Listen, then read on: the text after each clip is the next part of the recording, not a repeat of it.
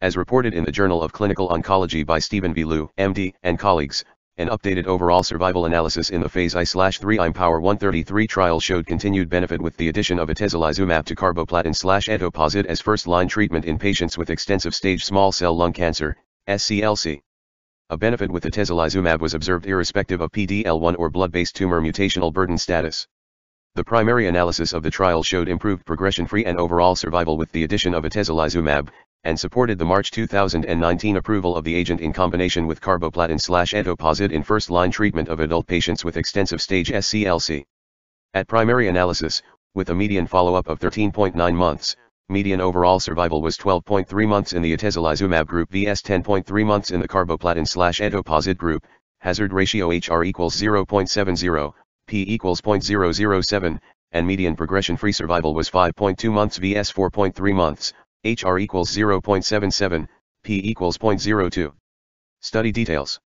In the double-blind trial, 403 patients were randomly assigned to receive atezolizumab plus carboplatin/etoposide, N equals 201, or placebo plus carboplatin/etoposide, control group, N equals 202.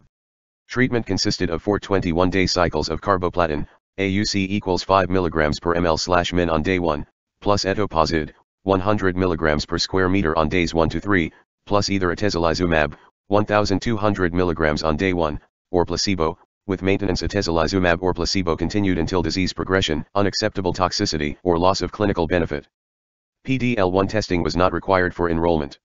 The two primary endpoints were investigator-assessed progression-free survival and overall survival.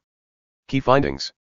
At data cutoff for the PrepLond updated analysis, January 2019, follow-up had continued for an additional 9 months. Median follow-up was 23.1 months in the atezolizumab group and 22.6 months in the control group. At the updated overall survival analysis, median overall survival was 12.3 months, 95% confidence interval CI equals 10.8 to 15.8 months, in the atezolizumab group vs 10.3 months, 95% CI equals 9.3 to 11.3 months, in the control group, HR equals 0.76, 95% CI equals 0.60 to 0.95, descriptive P equals 0.0154, with 12 and 18-month rates of 51.9% vs 39% and 34% vs 21%. At updated analysis, median progression-free survival was 5.2 months vs 4.3 months, HR equals 0.77, 95% CI equals 0.63 to 0.95. Updated response analysis showed confirmed objective response rates of 60.2% vs 64.4%, descriptive P equals 0.3839. Median duration of response was 4.2 months vs 3.9 months, HR equals 0.67, 95% CI equals 0.51 to 0.88.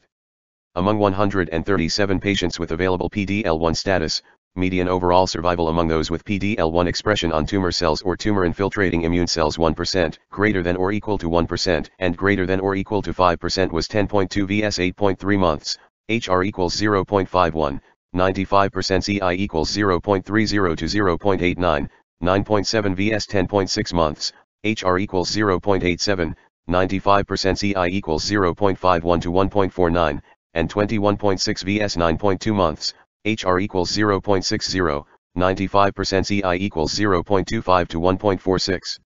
Among 346 patients with available blood-based tumor mutational burden status, hazard ratios were 0.73, 95% CI equals 0.49 to 1.08, and 0.73, 95% CI equals 0.53 to 1.00, for blood-based tumor mutational burden scores 16 and greater than or equal to 16.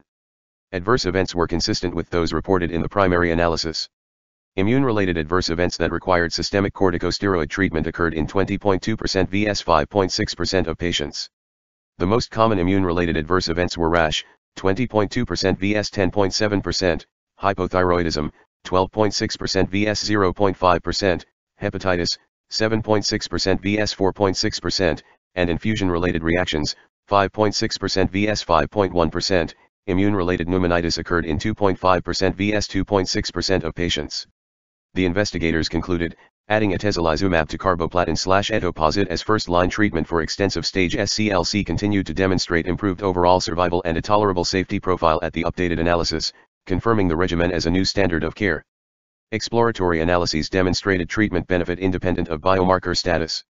Dr. Liu, of Georgetown Lombardi Comprehensive Cancer Center, is the corresponding author for the Journal of Clinical Oncology article. Disclosure: the study was supported by F. Hoffmann La Roche Ltd/Genentech, Inc., a member of the Roche Group. For full disclosures of the study authors, visit ascopubs.org.